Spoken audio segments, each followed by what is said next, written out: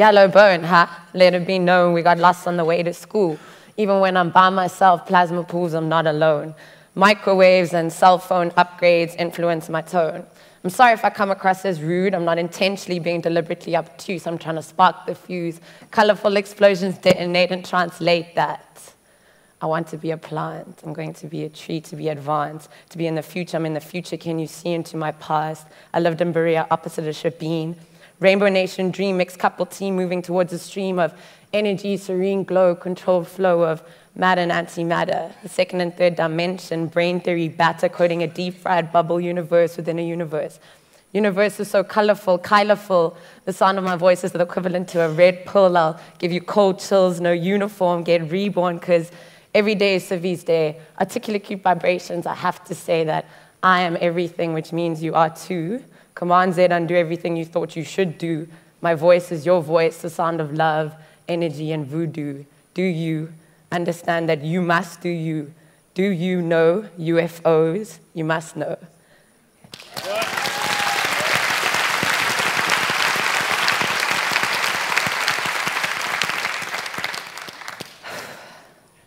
Okay, so my main goal in life is to create spaces in which people can safely articulate their experiences outside of Western rhetoric. In order for the world to reach a more sustainable state, we have to start addressing the great inequalities within our society on a global scale. My parents sent me to a former Model C school because they worked really hard to give my siblings and me the best education possible, and did my parents give us an education?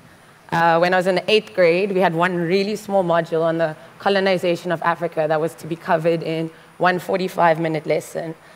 And I thought to myself throughout the duration of this lesson, like, what in Oprah's name would make all these people who had no origin here come through and disrespect a place and its people in such malicious and violent ways? So in my 8th grade class, I was processing the little information I was given about colonialism, and it just sincerely hurt and distressed me. The cavalier way in which everyone else was understanding the festering wound within our history really moved me too. So I put my hand up and I say quite simply, because I don't know how else to put it, what if white people hadn't come to Africa? Imagine how it would be and how we would have evolved.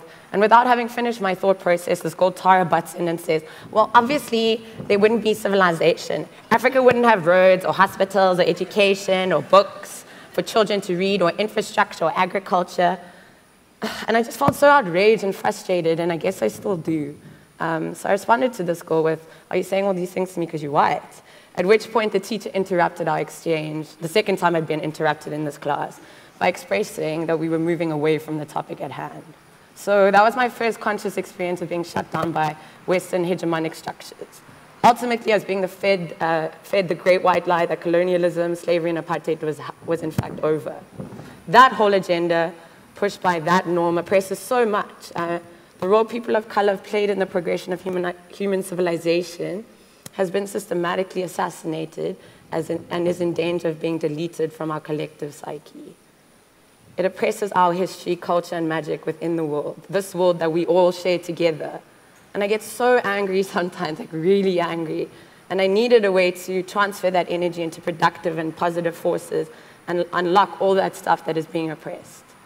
Equality is a major theme within my life and my work and my dreams and my relationships. And since I'm here by the design Indaba, sharing, let me just share the major design tool that I use within my work, and that's empathy.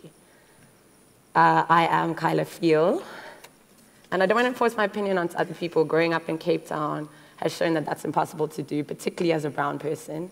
But if I can just showcase a different perspective, someone else's reality, since we're so ensconced in the excess, the glamour of a world created by systems to financially enslave us, then that would be really dope. I'm about the retelling of my people's stories, whether they like it or not, the unlearning of Eurocentric, heterodominant rhetoric or teachings, using emotional landscapes as a basis for my work. I make the subject of my focus. I make that the subject of my focus, sorry. Sincerely expressing an idea or thought or memory without traps or tricks, as opposed to like the normal intention of making money, financial gain, or basically just not adhering to common modes of storytelling. I hope to slowly shift the consciousness of my audience.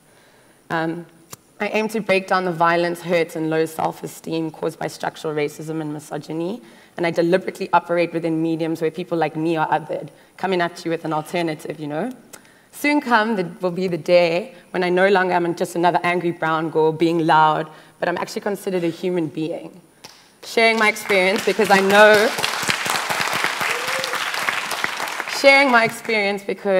know I can't break the stronghold, so I must reflect it culturally, be the change, you know? You feel me? Thank you.